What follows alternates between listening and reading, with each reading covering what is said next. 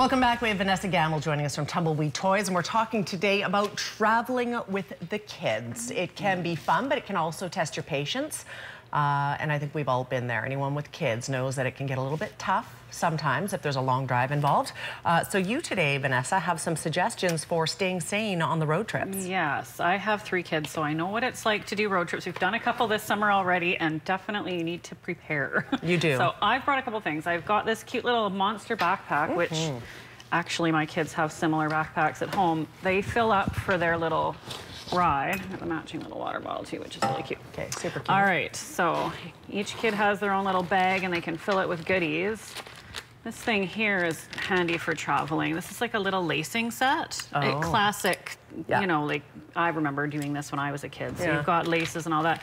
You can use this little bag or you can throw it in something else, but they can pull it out and they can sit in their back car seat there and lace away. And then what do you do with them once they're all laced up? And take it out and start all over again.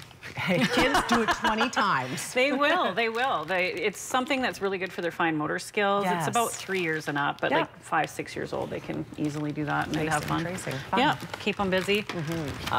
These little guys we've had before. These guys are the suction cup things. On the windows? And they can, I've had people buy them and say the airplane tray, if you're actually flying too, you can do that, but you can stick them on the windows, you can stick them together. And we've got them now in these little packs. So instead of buying the big, huge canister, I can't sit them down. These little guys here, you can get, something like that. Yeah, packs. So little packs of just them. a little try-me kind of pack. Everyone can have a little pack and then they can share them or whatever. As long as they don't make, this noise might make you crazy after a while, I don't know. No, I don't mind that noise. Bad. You just fun. Listen to the music and try to ignore it. Exactly. Crank the music in the front. You know what I do? I put the speakers on loud in the front and then the kids can chat in the back. Yeah. Oh yeah, exactly. It's a survival thing, right? Totally. Or when they want their music, you just put it all in the back so you don't have to hear it. These are fun. We've got these fun little kaleidoscopes too. Ooh. This one here is Star Wars. So all the little kaleidoscope bits in there are like the TIE Fighter and the Death Star, and all the little bits are kind of themed. And then this one's just a classic kaleidoscope with colored beads inside. So these are fun. The kids can sit there and look through them and look out the window. Do they make like differences if you're looking into the light and so forth? Yeah, oh for sure. And as you turn it, it always changes what it looks like and stuff. So that's kind of a fun little thing. They can pull out of the bag and play with that for a little bit. I like that. Those are fun. This thing here. Ooh, have you ever? Sorry, I'm still on this one. This is awesome. This is very 1960s, right? Well, it is. I remember having a kaleidoscope. Yes, I do too. Yeah. Okay. So this thing here, go ahead, have fun. Like a sea urchin. They're like a little slippery thing with, it goes through your hand over and over again. So you could sit in the back seat, look at the sparkly, I know, exactly.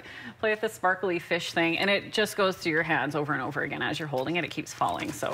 If you're good at it, so you can get good at it. Yeah, exactly. Those things are super fun, and it's like a novelty thing. It's something fun and different. Fun, as long as it doesn't blow up in the car. Yeah, don't poke it with your pen or what. Right.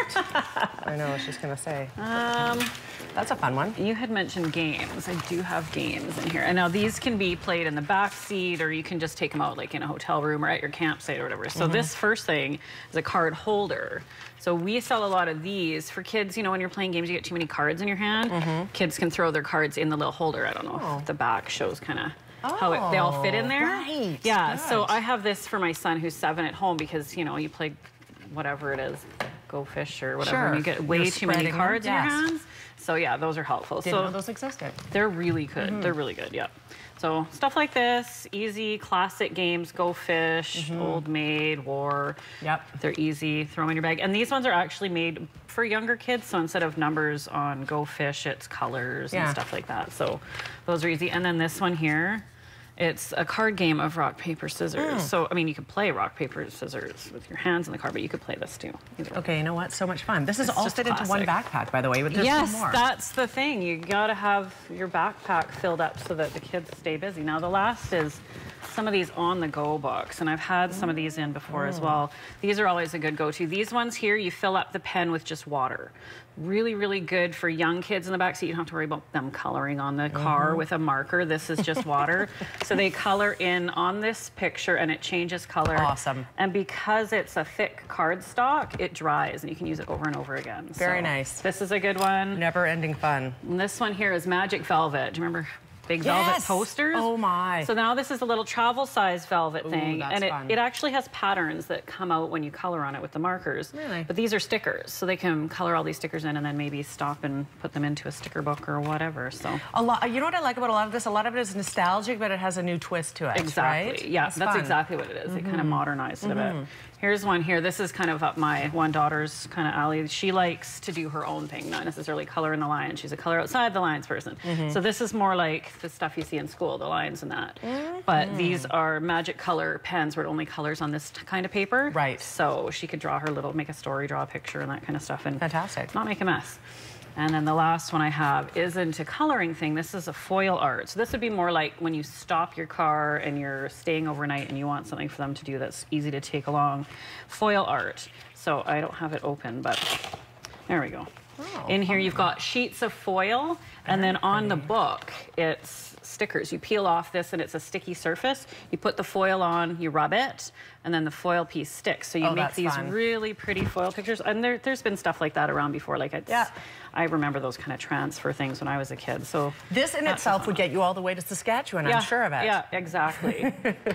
Great ideas here. And all of this fitting into one backpack. Also, before we go, thank you, Marcel. Sale at Christmas in July. Yeah, tomorrow we're doing a big sale. We did this last year and it was a huge success.